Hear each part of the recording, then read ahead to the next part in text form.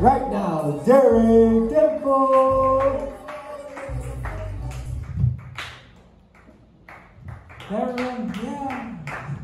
Everyone feeling good about their dreams right now? Yeah. Heck yeah. Well, I'm going to tell you about the first time I ever ate pussy.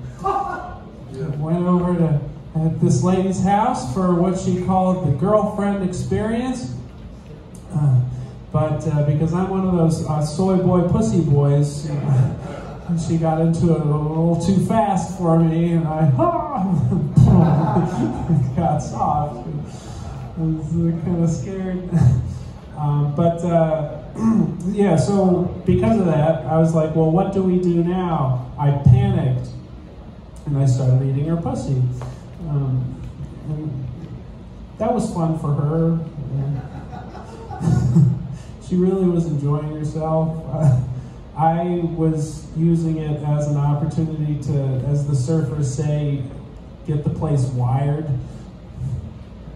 Okay, explore the geography. Yeah, it was like a topographical exercise. I wasn't like really turned on, but I was interested in the topic. So I read a lot about it online, you know. So I felt like I had a couple of theoretical tools to bring into practice. I did, with both hands in my mouth. And I guess those piano lessons paid off, Mom. Don't bring Mom into this.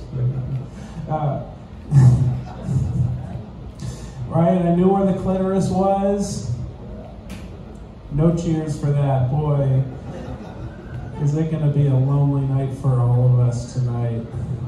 It's okay. Okay. And I know where the G-spot is, too. Just in, up, feel for the different texture.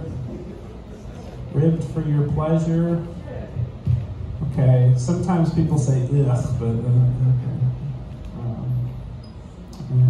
Well, so we were, and she was a good communicator though, because I was using both hands in my mouth as I was saying, and but when I was like putting too many fingers in too many places, you know, like she was whoa, slow down, team. She always called me team, because I guess it felt like a whole construction crew of Puerto Ricans down there. But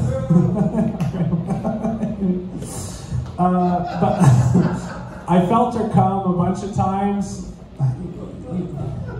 You know, the vaginal contractions, 0.9 seconds apart, those little pussy quakes. All right.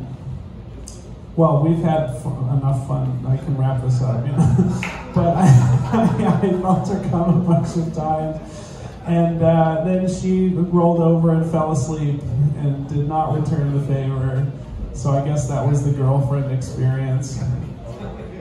Call back way to the beginning. Hell yeah. Well, I think I've traumatized you guys enough, so make some noise for the creek and the cave. Keep it up for your bartenders. Here, Charlie, on the comics and yourselves. Thank you. Woo. On deck, we have Eddie Spaghetti for coming to the stage right now. Christy Verga. Yeah. Did Derek say pussy?